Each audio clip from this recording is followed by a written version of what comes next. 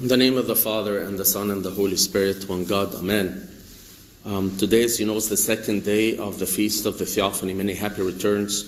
And our Lord says something very interesting in today's Gospel reading. It's from the Gospel according to our teacher, St. Luke, from chapter 11.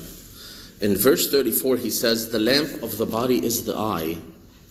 Therefore," this is very interesting, "when your eye is good, your whole body is also full of light. But when your eye is bad, your whole body is also full of darkness." It's interesting how the whole body is affected by the eye. We often talk about how what makes or breaks a life, it's not the events that happen to us. It's how we choose to respond to the events that happen to us. You can have two homes, two scenarios where one home is a horrible place to live, complete dysfunction, lots of abuse, and just terrible. I don't want to go into details. And you can have two siblings grown in that home. One of them can grow up to be a saint, and one of them can grow up to be a criminal or whatever. And you can have a home that is a little church, a home that is heaven on earth, full of love, full of good communication, full of all kinds of things that we always try to teach to or to try to practice. And you can have two siblings grown in that same home. One can grow up to be a saint, and one can grow up to be a criminal. So it's not the events that happen to us, it's how we choose to respond to the event that happened to us. Did you realize that whether or not you have a miserable life or a very happy, joyful life is in your hands? Regardless of not whether you are a victim to something or not. I would love to be full of light. And I think that it would be safe to assume that all of you also would love to be full of light. So this raises a logical question. Is okay, how does one develop that good eye? How do I get that good eye so that my body can be full of light? Not just literal, of course, that your whole body actually literally healthier and happier and joyful. Your whole life is a lot more joyful, enjoyable. Well, the first thing that we need to do to make the decision in our eyes is that we need to decide that people are innocent until proven guilty. We need to be willing to trust people. Be open to believing what people say, at least until they prove otherwise. Have you noticed that overall people are becoming more and more suspicious, more and more cynical? The initial response is to not believe anything they hear. Why am I saying this? Because look at the narration of what our Lord Jesus Christ said in today's gospel about that good eye. In Luke 11:29, it says, "While the crowds were thickly gathered together, he began to say, 'This is an evil generation.'" Allah. You think he would say something good, that he likes this. "This is an evil generation. It seeks a sign, and no sign will be given to it except the sign of Jonah the prophet." Lord, why? Well, why say this? I mean, it's good to have a large crowd thickly gathered around you. He says, only if they have a good eye. Only if they gather around me because they believe me and they want to hear more and to keep my commandments. They gather around me because they don't believe me. They want to see more signs. They're holding believing hostage until something happens. And as we've known from history, many times people see many signs and wonders and nothing changes. It's not dependent on the events that happen, it's dependent on how I choose to respond. Somebody can not see a miracle but choose to believe, and somebody can see a miracle, chooses not to believe still. So it's all in my hands, in my control. And sorry, I'm glitching here.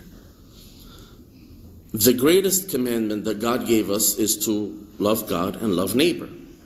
Okay, well, as we know from 1 Corinthians, I'm sorry, I forgot to mention this first verse here, because this proves that he wants people to believe him. In the beginning of the gospel, it says a woman after he spoke these things, a certain woman from the crowd raised her voice and said to him, "Blessed are the womb that bore you and the breast which nursed you." But he said, "What more than that? Blessed are those who hear the word of God and keep it. Blessed are those who choose to believe." The thing I was going back to the point I was saying, that the greatest commandment is for us to love God and to love neighbor. And then as we read in 1 Corinthians 13, it says that what? Love believes all things. Chooses to believe all things. Does not mean for the person to be gullible, just to be willing to trust. Just to be willing to take things face value, at least until the person proves otherwise, that you shouldn't trust them. In order to develop that good eye, I need to take things face value. Unfortunately, TV, especially like this thing called reality TV, I don't know what reality they're talking about. Based on, like, I catch little pieces here and there when I'm traveling or something, and it's really messed up. It teaches the person not to trust anybody. And social media and all that stuff. All this stuff causes the people to be less and less trusting. And kind of live in like this undercurrent of fear, uneasy. The body becomes dark. Life becomes darker. So the first thing to develop that good eye, I need to be willing to trust people. With discernment, but at least consider people innocent until proven guilty to you, not because of what you heard about them. The second thing to develop a good eye is to train yourself to see God, to find God. Genesis 1:26-27 says, "Then God said, 'Let us make man in our image according to our likeness.' So God created man in his own image. In the image of God he created him, male and female he created them." What does this tell you? Tells you that there's a piece of God in every human being. No matter what choices they make, no matter how much you don't like them, no matter how much they've hurt you, there's a piece of God in every human being. Shatir, the wise one, the crafty one, is the one who trains themselves to see that good piece and to try their best to focus on that piece.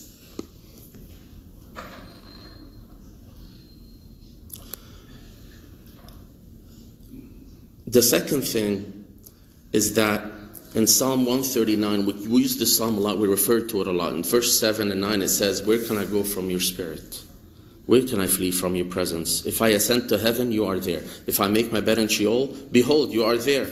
If I take up the wings of the dawn, if I dwell in the uttermost parts of the sea." God is everywhere. What does this tell you? God is in every situation. No matter how horrible that situation is, no matter how unfathomable that situation is, train yourself to remember how God is in control. Nothing would have happened without God allowing it. God's hand is present, at least, everywhere. Train yourself to see, where is God in this situation? What is God doing here? What is God working up to? This is a way to have a good eye. And it will completely transform how you respond to events in your life. Not just in the bad situations, but train yourself to see God in every situation. To remember that God is still in charge. So in general, train yourself to see God. Train yourself to search and find God in every human being and in every situation. The third thing to do, to have a good eye, is to seek to make excuses for people. When somebody makes a mistake, not if, because sometimes we behave as if like we expect it to never happen. When somebody makes a mistake, tell yourself something like, maybe they didn't notice. Maybe they weren't paying attention. Maybe they have a big problem on their mind that's distracting them. When somebody offends you, even if it really hurts, tell yourself something like, maybe they had a bad morning. Maybe they just heard bad news. Maybe they have a headache. Maybe they don't feel well. Maybe they didn't mean it. Remind yourself of this very simple but very profound fact. I don't know what I don't know. We believe that intellectually, but then we tend to determined that I know a lot of stuff that I know that I don't know. I hope this makes sense. We were talking about this at the St. Paul meeting last Sunday. We were talking about this scenario that I think drives it home, no pun intended. But imagine that you're driving and somebody comes with a really fast car and just almost clips you, but then they pass you and they go around. After your initial moment of freaking out, nothing happened, thank God. They just moved on. Now the rest is in your hand.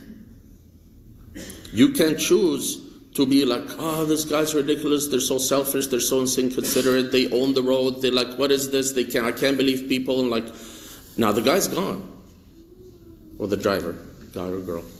But now what is the state of your heart? Blood pressure is higher, adrenaline is higher, you're going to become a worse driver because you're not going to let anybody pass you.